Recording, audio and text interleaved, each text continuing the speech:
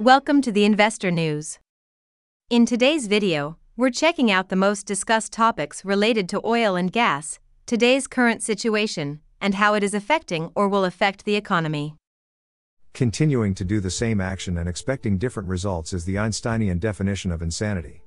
But that hasn't stopped the Biden administration in the case of its attack on his oil and gas prices.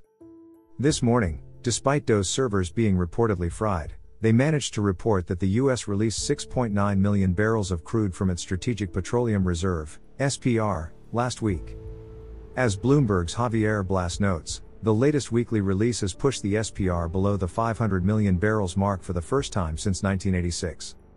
The plummeting SPR is not having the impact on prices that President Biden hoped, which explains why he is blaming everyone and everything else for the rise in gas prices, as it becomes clear it's a refining capacity issue as much as anything else.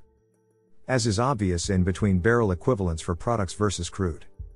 After last week's discussions between the White House and energy executives, a number have spoken out to defend against the vitriolic attacks from Biden. However, Scott D. Sheffield, Chief Executive Officer of Pioneer Natural Resources, perhaps said it all best, concluding on the problems that the administration is going to face in dealing with a rapidly emptying SPR very soon. Yeah, first of all, I think we've all seen the true behavior of the Biden administration when they came out. When he first came in office, they basically wanted to ban fracking, no federal leases, and they've already shut down gas infrastructure, moving gas across the Northeast down to the Gulf Coast. New York won't take a pipeline, they've rejected several pipelines, they rather use fuel oil instead of natural gas in the state of New York. So that's been amazing to me, and the rhetoric coming out of the Secretary of Energy was to find another job in another industry versus the fossil fuel industry. So all of a sudden, things are getting tight, gasoline is going up, we have a war in Ukraine, and then the entire administration changes. But the rhetoric really hasn't. You saw the argument between Mike Vierth and Biden. So when I said we're not going to add growth, he quoted me and used my name that some CEO basically said that they wouldn't change your growth rate if oil was $200. So in my opinion, relying on SPR and federal tax removing 18 cents. Those are band-aids. In my opinion, our inventory after 6 months SPR will be at the lowest in 40 years. So he is going to have to buy at a higher price and refill it, in my opinion. And we're going to be even shorter, and SPR will be half of what it was 3 years ago. Separately, as Biden heads to the Middle East to ask for help with his ratings, Reuters is reporting that of a conversation caught between French President Macron and US President Biden. I had a call with MBZ. Macron was heard telling US President Joe Biden on the sidelines of the G7 summit. He told me two things. I'm at a maximum production capacity. This is what he claims. And then he said Saudis can increase by 150,000 barrels per day. Maybe a little bit more, but they don't have huge capacities, Macron said. Before we continue, help us clicking that YouTube like button and subscribe now to our channel. This shows the algorithm that you valued this information. And it helps us spread that message. Sharing is caring. And now, let's continue. In other words, no matter how much Biden begs, the two top OPEC oil producers, Saudi Arabia and UAE, can barely increase oil production. Investors sold petroleum last week at the fastest rate since just after Russia's invasion of Ukraine, as the deteriorating economic outlook trumped fears about the impact of sanctions on oil supplies. Hedge funds and other money managers sold the equivalent of 71 million barrels in the 6 most important petroleum futures and options contracts in the week to June 21st. The rate of selling was the fastest since the week ending March 8, shortly after the invasion, based on position records from ICE Futures Europe and the U.S. Commodity Futures Trading Commission. Sales over the last 2 weeks have totaled 82 million barrels, largely reversing purchases of 99 million over the previous 4 weeks, as traders' focus has shifted from sanctions to the gathering economic downturn. In the most recent week, sales were led by the liquidation of existing bullish long positions rather than the creation of new bearish short ones, and by crude oil rather than refined products. Selling was concentrated in NYMEX and ICE WTI, minus 35 million barrels, and Brent, minus 30 million, with small sales in US diesel, minus 4 million, and US gasoline, minus 3 million, and insignificant purchases of European gas oil, plus 1 million.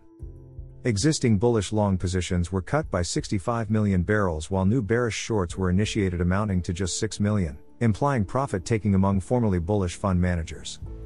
The net position across all 6 contracts was cut to just 564 million barrels, which is in only the 41st percentile for all weeks since 2013, down from 647 million barrels, 56th percentile, 2 weeks ago. The ratio of long to short positions fell to 5.68 to 1, 74th percentile, from 6.68 to 1, 84th percentile, a fortnight earlier. Policymakers from North America and Europe are still exploring ways to step up sanctions on Russia's crude and diesel exports, which is supporting positions and oil prices. But the potential impact is more than offset by signs economies on both sides of the North Atlantic are starting to weaken, which is likely to weaken consumption of both crude and middle distillates. I have bad news for you. If you're not rich by now, you're screwed. And if you're in debt, you're even double screwed. How so, you might wonder? Well, the sad truth is that you're working your whole life to make someone else rich. The mega corporations, the banks, the politicians, everyone is getting richer. They get your money. And what is even worse, they get your time, they get your life. You are not even in a rat race, you're in a financial prison. But what could a solution for you look like? Honestly, I don't know, but I know what a solution for me would look like. It's very simple. I use whatever money I have and I multiply it with 1,000. This could make my life much easier and probably yours as well. If you have $1,000 available and multiply this with 1,000, I believe that this could solve some financial issue for the one or the other. Of course, if you're ugly, you would have to multiply it with much more than 1,000. My name is Markus Dahn, and this is what I decided to do. I decided to 1000x my money.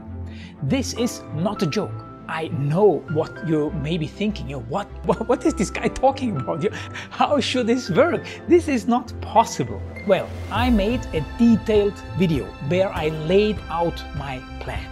And some clever folks might even want to look at this plan and copy it and do exactly what I do. This is just a little hint on the side.